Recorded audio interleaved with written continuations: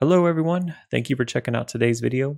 In this video, we're going to be covering the opposite from the last video that we put out, which in the previous video, we showed you how to automate the process of onboarding employees onto your ServiceNow instance. I'm going to be showing you guys now how to offboard employees on your ServiceNow instance. Once again, I broke my promise and I did the work to the video, and I was recording a video while I was working on it, but I came across an issue where I couldn't delete the roles using the flow, and I had to do some research and it turned into a long video. So I figured I would just show you guys what I did to save you time from having to sit through all the troubleshooting I had to do. So what I did first is I created a bare bones catalog item. And this one actually has even less fields and stuff going on than the previous video did. So I really only needed these two fields to highlight what I was going to show you guys in this video today. But all I have is the employee. So the employee you want to offboard, and then the justification. I don't even use the justification in this video. I just put this here as an example because when you send off your approval notification to the manager for the employee, you want to include that justification so they know why they are either approving or rejecting that request. So it's just there to remind you guys to add that, as well as any other variables that you want to add. And it would also make sense to add like a requested by section, then a requested for section, and then request details section. So it just gives you more details in case you were ever to audit any of the ones that have been submitted, as well as provide additional information to those that are interested in those requests, as well as the manager if they're approving or rejecting those requests. So just keep that in mind. It also improves the visibility and the, I guess just the overall look of the form for the users. And then off to the right, same thing as the previous video, you don't want to order this. You're not ordering an offboarding of an employee. You'd want to put that as either request or submit. And then what else did we do? That's pretty much it. Yeah, it's kind of bare bones here. And then what we did is we have an associated flow. So let's go ahead and run through the flow and I'll show you guys what it does.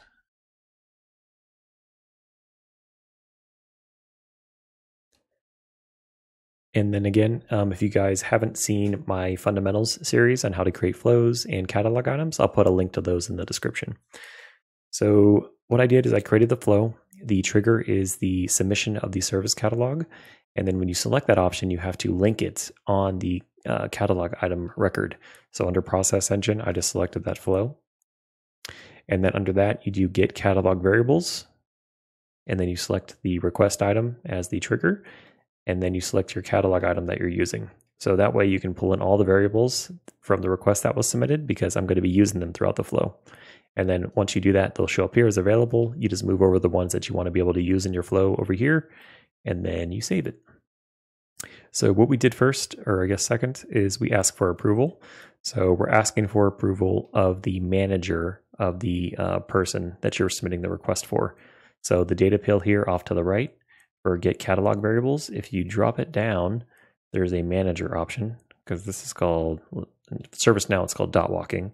So you can access the initial record, but then you can access everything within that initial record, and then everything within that record. So like, if I wanted to, I could pull like the location or the email of the manager. I could just keep going and going and going. But yeah, once I got the manager, I just dragged it over here.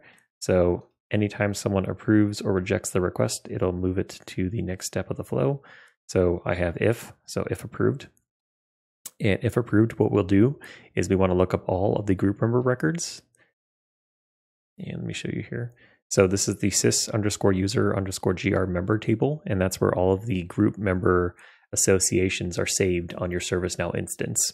And then I just selected the only condition is user is, and then close all this so you guys can see what I'm doing. Right here. So v_employee. So I'm just using that as my reference. So it's pulling all of the group member records where the user is that user. And then from there, what we do is we do a for each. So we loop through all of those records. So there could be one, there could be many. And as you loop through them, it's going to delete them. So it'll delete all of those records. So all of those group member associations will be deleted, and essentially doing the exact same thing under the roles table. And the roles table, I'll explain why this is here in a second, but there's the sys_user_has_role. So that's the record that stores all of the role associations for users on your instance. And same thing, I just did user is, and then I selected this variable You need to do this though, otherwise you're going to run into security issues when trying to remove flows or roles from your flows. So you need to do inherited is false, because you cannot delete an inherited role using Flow Designer, but it doesn't matter because it'll still get deleted anyway. So I think that was everything on this one. And same thing, it'll loop through them, it'll delete all those records. And last thing that we do is we want to set the active to false so that the user is no longer active and they can't log in anymore. You could probably even set user is locked to true, but I think it does it automatically. And then if it were to be rejected, then it just ends the flow. Again, bare bones, you guys would probably want to add different stages here so that the user could see when it's approved, and then after it's been approved, once they know it's completed. And also once it's completed, that'll change the state on the associated request item. Or the stage at least.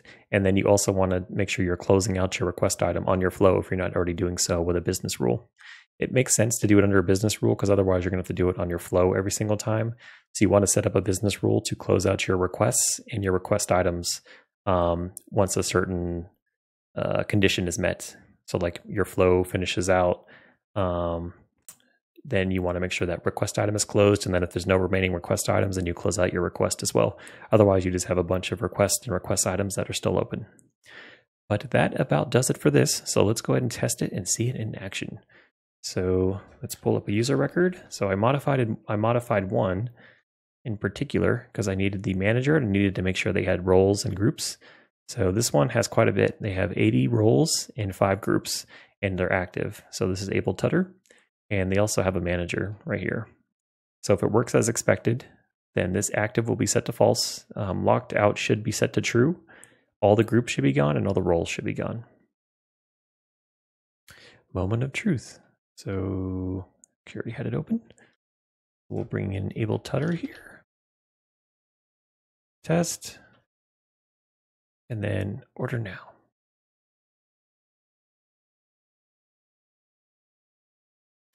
Okay, as I scroll down, I will simulate an approval for Able Tutor's manager, and you see that this is their manager right here. So it's not just some random name. So requested, approve. Again, I did not set any stages, so this stage is not going to change. So that's what I talked about when you want to make sure you set those on your flows.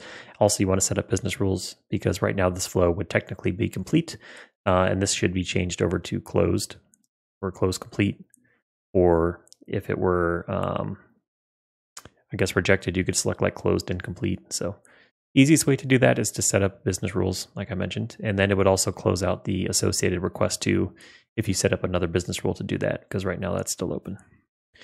Okay, let's look at our flow context and let's see if everything worked or if we have an error.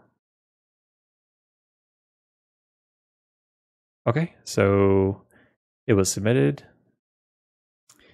We got our catalog variables. We asked for approval. It was approved. After that, we looked up those records. It looks like we pulled in 5. This one only shows we only got... Okay, that makes sense because the rest were all inherited. So of those 80 roles, they came from 5 of them. So assuming that we remove those 5, it should remove all of the inherited roles too. So we had 5 groups and 5 roles. They were all successfully deleted. And then also the update was set as well to mark them as active no longer. So now let's go over to Able Tutor's profile. Oh, already updated. So as you can see, the active is no longer set to true. Now it's locked out. They no longer have any roles or groups, and their profile is essentially archived because they can't log in anymore. They're not a part of any roles or any groups. If there's any other dependencies that you would want to remove, you can do that as well in the flow. But again, this video is just to show you guys how to get started, and then you can modify it from there. I hope you found this video helpful. If you did, please consider giving this video a like. Please also consider subscribing to the channel. Catch you all in the next one very soon.